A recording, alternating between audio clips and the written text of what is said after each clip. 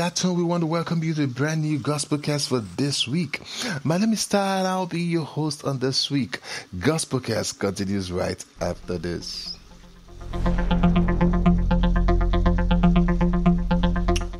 Okay, let's get it all started today. We're starting a new series that we call Thy Kingdom Come.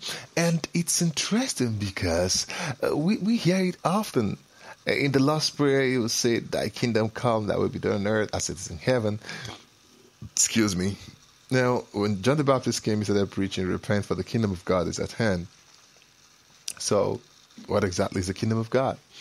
What exactly is the kingdom of God? The kingdom of God is God's royal power, His kingdom, His kingship, His dominion, His rule. Now, but you see, now you understand why the Bible interchanges the kingdom of heaven and the kingdom of God. It's just to keep you reminded that this kingdom is not here.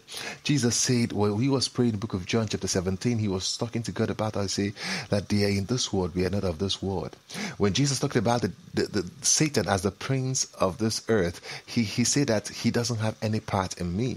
So you got to understand that, because Jesus belongs to a new kingdom. When he stood before Pilate, he said to Pilate, if my kingdom was of this world, I will tell my Father, and he will send angels and they will fight for me. But my kingdom is not of this world. I came here to fulfill a purpose. For this reason was I born. He came to fulfill a purpose, so he knew the power and the rights in the kingdom. So, but he wanted us to know that too, because he started teaching the kingdom of heaven is like this, the kingdom of heaven is like this, the kingdom of God is like this, the kingdom of God is like this. He wants us to know what the kingdom of God is. And it's important because in the Lord's Prayer, according to the account of Matthew, in Matthew chapter 6 from verse 9, he said that, Our Father which art in heaven, hallowed be thy name, thy kingdom come.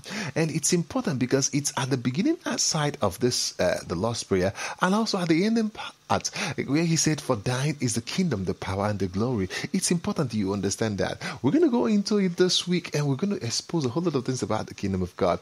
But one of the things that we want to understand is that for the kingdom of God to come here, you have a part to play. In book of Luke, now watch this now, in book of Luke chapter 11, where we'll be dealing with today. Now we're going to look at verse 20, Luke 11 verse 20. But if I with the finger of God cast out devils, no doubt, the kingdom of God is come upon you. The kingdom of God is come upon you. So the question we have for you today is, has the kingdom of God come upon you? Has the kingdom of God? Now look at the next thing Jesus said. When a strong man armed keepeth his place, his goods are in peace. But when a stronger than he cometh upon him and overcome him, he taketh from him all his armor wherein he trusted, and divided his spoil. He that is against me is not okay. Let me leave that now. But what he started saying here, immediately he was saying about the kingdom of God coming upon us. He started telling us that there is already a kingdom of this world. In Revelation chapter 11, the Bible talks about that the kingdom of this world has become the kingdom of our God. Now there is already a kingdom happening here. So now look at what the kingdom of God implies here. What it means is, let it not be confused with an actual kingdom that is already existing here. The kingdom, but rather the right or authority to rule over a kingdom.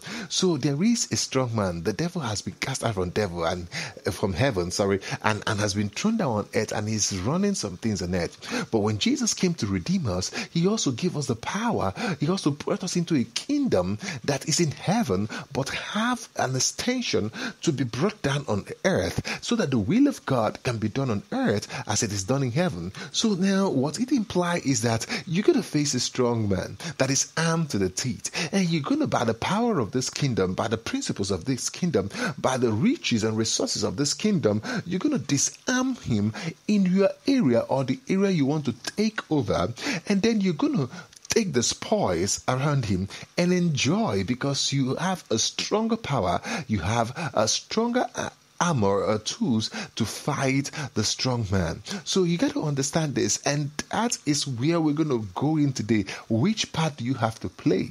The kingdom have come. He started when John started preaching, prepare the kingdom, repent, for the kingdom of God is at hand. When the Spirit was given, the work on earth of kingdom of God on earth started. When Jesus told them, wait until you are endued with power for you to be my witnesses. So it has come. But the question is that the things it answers is that we're going to understand a little bit more why the will of God is not happening the way it should happen in our life, even when the kingdom have come, because there is a part we must play for this kingdom, for this reign, the rulership of God to be extended and established in our life and in our daily living. God bless you as you stay with us on this series. I'll see you tomorrow.